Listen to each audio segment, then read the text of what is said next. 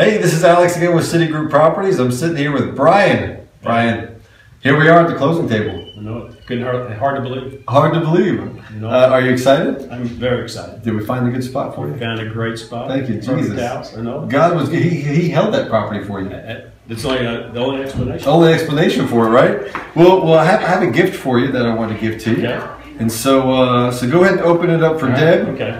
Because Deb's not here, but Deb, you'll be watching this, and I believe I've already given you your gift, so this is really Deb's gift, but I want you to open it for her.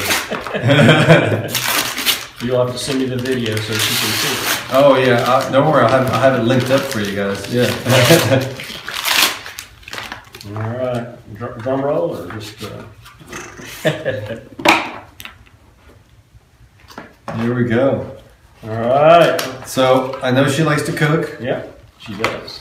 Kitchen was a big thing. So this is a lifetime. You know, it's going to hopefully last you guys a lifetime. You guys never forget about our experience driving through the woods. Every time we cut a slice of meat, we'll think of Alex. Oh, thank you so much, Brian. I appreciate it. It's been a great experience. Do you want to tell? Yeah, do you want to tell these guys anything about your experience? Or I tell you, we had kind of a tight timeline, and so Seth and Renee, the guys with the mortgage company, stayed on top of everything.